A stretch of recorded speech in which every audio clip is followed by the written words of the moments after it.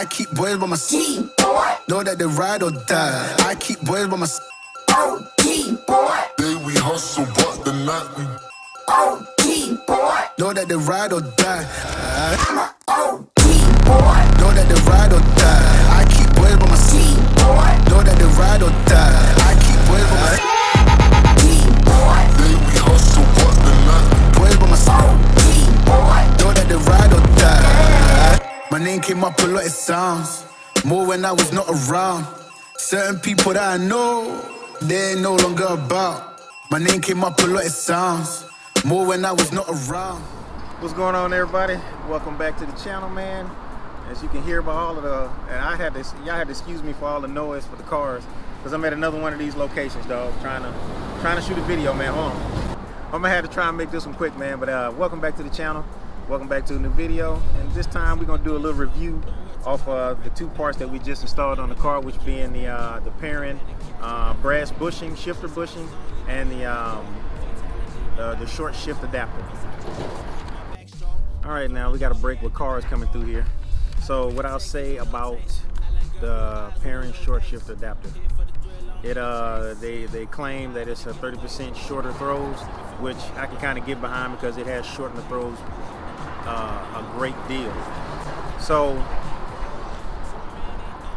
that in combination with the in-group transmission mount and the positive shift kit from White Line, it all works together with it, and it shortens the throws. It feels a lot solid, a lot more solid of throws. But I would also say that it's a little harder getting into gear. I'm not saying that in a bad way. It's a good way because you get a more positive engagement. As soon as you go into gear, boom, there's no guessing. You know you're in the right gear. You know you're there. You know it's in there solid, and it's just it feels a little bit more. It feels firm, and like I say, it's a more positive feel whenever you go into gear. So in turn, it builds that much more confidence in your shifting. So driving on it for about a week, I've adjusted to it a little bit. I still got a little bit more to do once I get used to it. But I've only just been running on it, just driving regular. I get a little bit aggressive with it, but not too aggressive. But I know whenever I go into gear, I want to drop it in gear. It's a smoother engagement. It's faster. It don't take as much time. That way, it helps out with your timing when you're getting on the clutch and the gas. So when you switching gears, especially when you're trying to rev match, when you downshift, it's better. It feels more. Like I said, it builds more confidence in your driving ability to make you want to run it a little bit harder. That's what it takes to get in the gear right now. It's there to there. That's second, neutral, and then third. See how that? Those are my throws right now.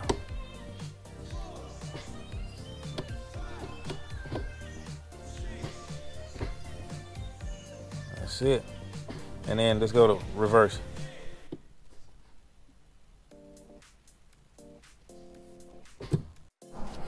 All right, so here's a little comparison on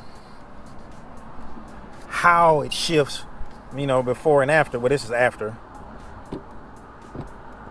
Sit there.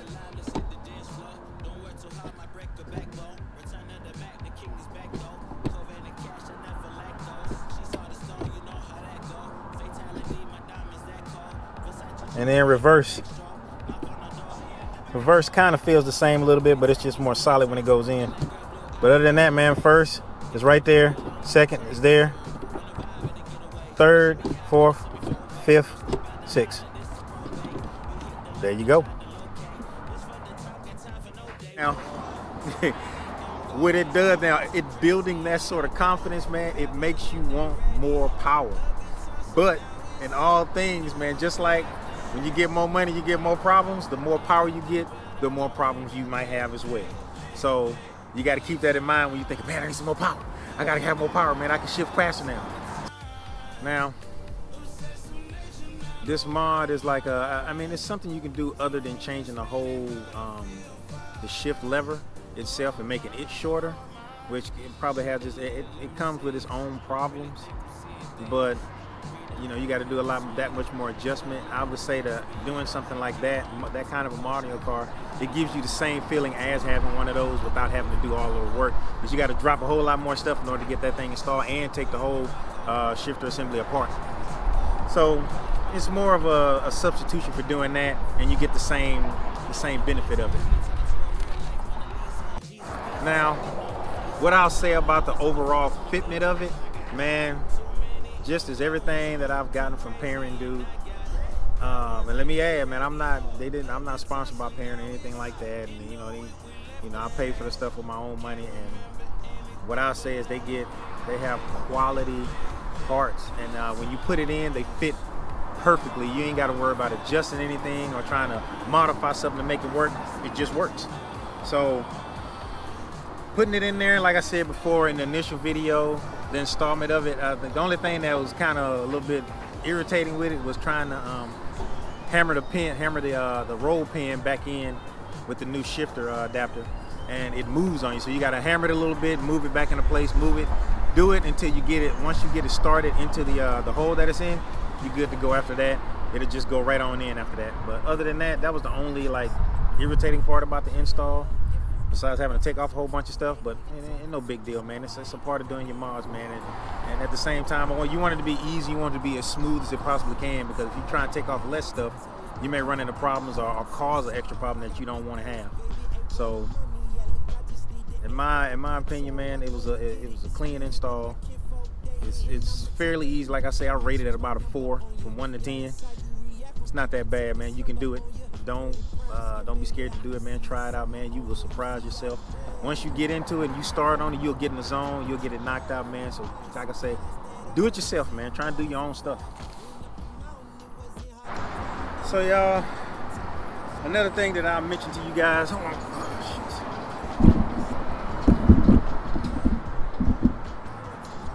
Another thing that I'll say to y'all, man, is remember this one thing. You're always gonna have somebody who wants to judge you on your build or whatever you're doing, man. And to a degree, certain opinions, you can take them into consideration, but dude, you gotta remember that it's your build, your money, your car. You do what you want with it, and you really... With the best intentions, really. I never...